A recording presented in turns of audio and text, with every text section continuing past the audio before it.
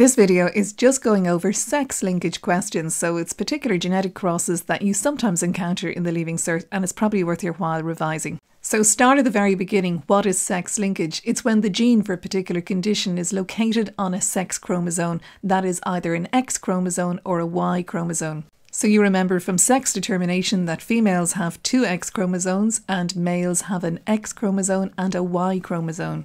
It's important to note that the Y chromosome is shorter than the X chromosome. Many sex-linked conditions are associated with a gene only on the X chromosome, and because males only have one X chromosome, the chances of inheriting a sex-linked condition is far greater for males. One sex-linked condition is haemophilia. It's a blood clotting disorder, and the gene is carried on the X chromosome. It's a recessive disorder, meaning that the females would need to inherit two recessive alleles, both on the X chromosomes, so one from the male and one from the female. Another scenario is the female inherits a dominant allele on one X chromosome and a recessive on the other, and therefore has not got the condition but is a carrier.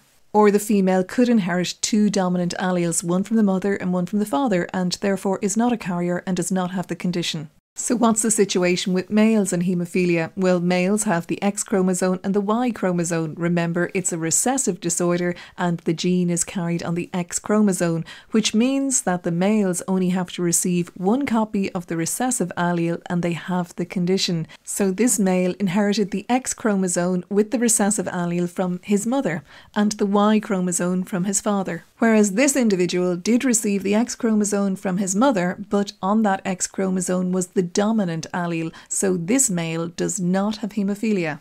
So let's take a look at 2008 higher level. The old questions are generally really worth your while going over. So a haemophiliac male was crossed with a heterozygous normal female, and it's always worth doing a Punnett square just to help yourselves out, so that's why I've added this. So the first place you start with the sex chromosomes. So write in XX for a female and XY for the male.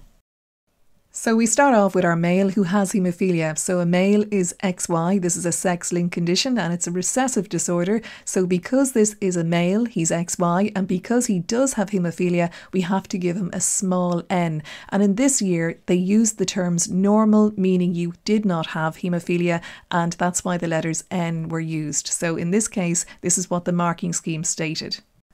So the haemophiliac male is crossed with a heterozygous female. So this female does not have haemophilia, but she does carry the condition. So she is XX because she's female, and she's heterozygous, so she has the dominant allele, capital N, and she has also a copy of the recessive allele on the other chromosome, a small n. So let's cross the male and the female. So the first offspring is XX. So this is a female. She inherits the dominant allele from the mother and the recessive allele from the father. So this is going to be a female that is normal but carries the condition. The next possible offspring will be a male because of the X and the Y chromosome, and in this particular male, the male inherits the dominant allele from the mother and no allele from the father for haemophilia, so it's a normal male, a male without haemophilia.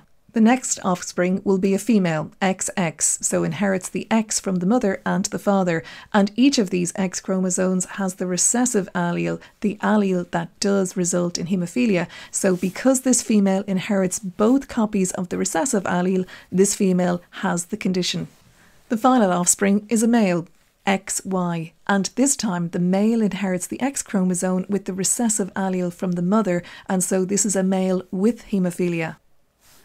When you look at sex linkage and you look at the official marking schemes for previous questions, you'll often see that the letter N, normal and not normal, is associated with having the condition or not having the condition. However, you could be given a scenario where they actually do give you the letters associated with the trait, and you just have to know, for example, this is haemophilia, that capital H would be the dominant allele and small h would be the recessive allele. So this is another question from 2005, and it's the higher level paper, and it's section C of question 10. So red-green colour blindness is a sex or X-linked condition. This is so they've told you that it's X on the X chromosome. Normal red-green vision results from the possession of the dominant allele. So here they've given you the letter that they wanted to use. They wanted to use C. And in each of the following cases, give the genotypes of the mother and of the father. So we're going to start off with a family in which one daughter is red-green colourblind and one daughter is normal, so she does not have the condition. So start off by drawing your Punnett square and then writing in everything you've been given. So you've been told that there are 2 daughters, so you have to write in 2 X's. So female is XX. So one of those X's comes from the mother and one comes from the father. So we know that one of the females does have the condition. So we'll do that first. So this female has 2 small c's. So one of those c's came from the mother and the other had to have come from the father. So we now know as well that if the other sister, XX, she would have to have one of the small c's from the father, and she is normal, so she'd had to have gotten one of the c's dominant allele from the mother.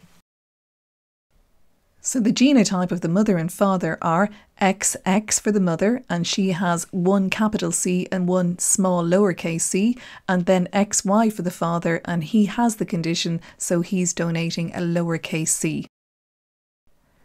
So the second part of that question was a family in which all of the sons are red-green colour blind and all of the daughters are carriers, heterozygous. So what is the genotype of the parents?